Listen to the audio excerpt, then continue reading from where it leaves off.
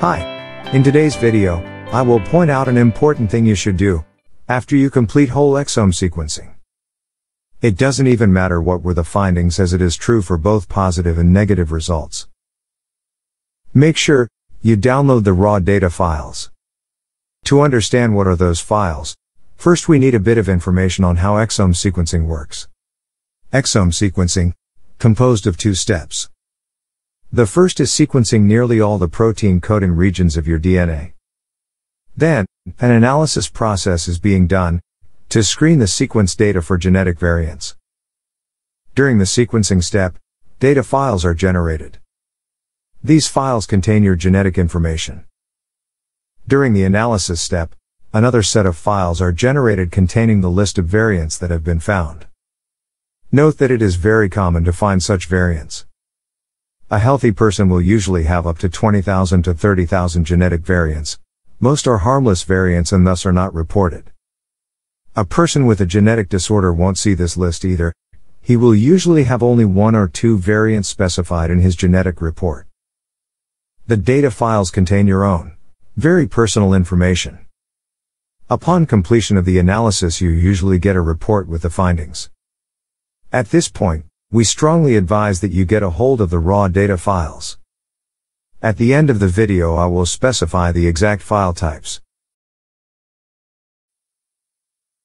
The first reason is to be able to get a second opinion. Just as you complete an X-ray of your spine, you may store the images for further consultation with another expert.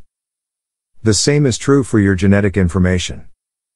Variant classification and occasionally even the very detection of a disease-causing variant differs by different observers using different tools.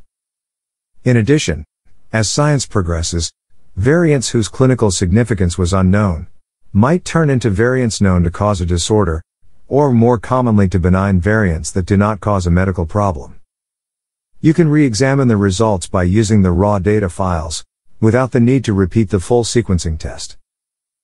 Another important reason is derived from how the exome analysis is being done.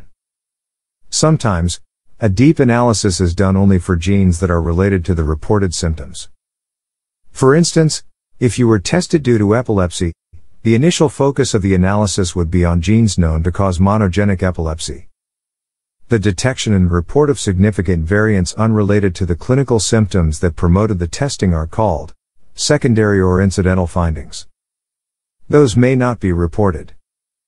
Could be that in the future, other symptoms may show up and you might want to focus the analysis on other genes. You can then use the raw files and avoid repeating the sequencing process all over again. The last reason is very important for people with a genetic disorder. This relates to research. If you get into research and you have the raw data files, this can really help researchers, and it might even get you into research on top of candidates that don't hold those files.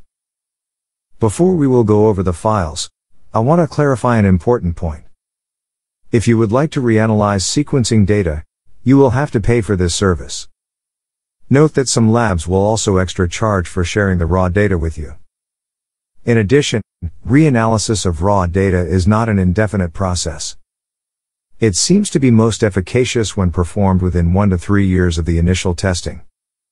After this period of time, resequencing by a newly available technology may be more beneficial. Now for the files. FASTQ or FASTA files hold the sequencing data. Those files can weigh a few gigabytes of data. VCF files hold the variants that were found.